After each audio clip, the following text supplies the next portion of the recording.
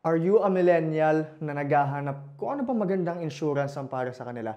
Today, pag-uusapan natin kung ano nga ba yung VUL. Maybe may mga financial advisors na sa'yo nag-offer ng VUL.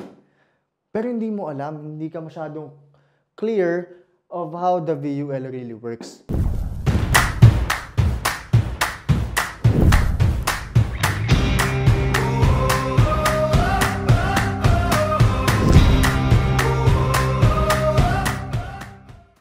So, ano nga ba ang VUL? Unang-una, ang ibig sabihin ng VUL is Variable Universal Life Insurance.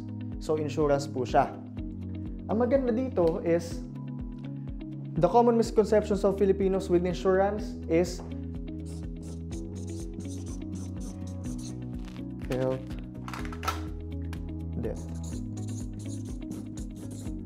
accident.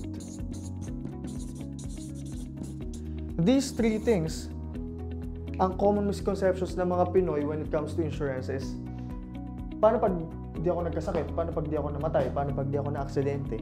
Wala akong makukuha sa insurance. Parang sayang yung pera ko. What's good about VUL is protected ka ng health, protected ka with uncertainties, death, accident. On top of these three things, yung pera mo is growing siya. So, meaning, yung insurance mo, as the time goes by, lumalago yung pera mo. Bakit?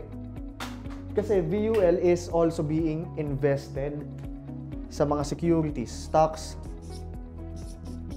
which I discussed sa previous video ko, bonds, or a combination of these two things.